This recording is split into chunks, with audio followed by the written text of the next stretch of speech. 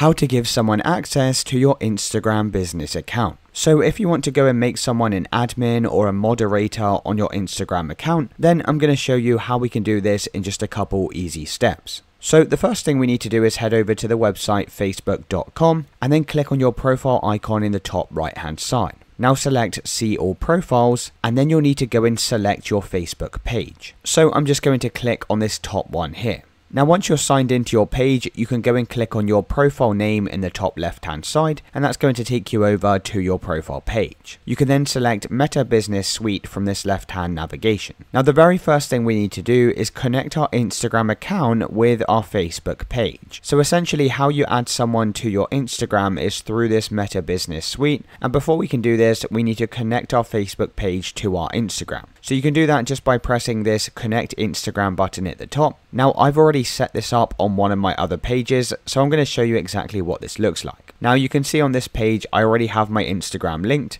and you can see we have the text here that says go to Instagram, and that just confirms that my Facebook page is linked to my Instagram account. Now once these two pages are linked together, you can go and click settings in the bottom left hand side. Then go and select people from this left navigation and click on invite people. Now simply type in the email address of the person you want to add to your Instagram account. You can decide to give them temporary access, and you can basically allow them access for a certain period of time. I'm just going to disable this and press next. You can now go and decide the access that you want this person to have on your account. Now typically you're going to leave this option turned off and then press next. You can then click on the drop down arrow, and as long as your Instagram account is linked to your Facebook, you should be able to select it from this drop down list. Now once you've selected your Instagram account, you can go and select the access for this particular user. So you can go through all the different options here and decide what you want this person to have access to. Now this just comes down to personal preference, so go and select the ones you want to add and then press next. You can then press send invitation, and this person will now receive an invitation link to their registered email, and they'll need to go and click on the link in their email to accept this invitation. Now just bear in mind that the link does expire in 30 days,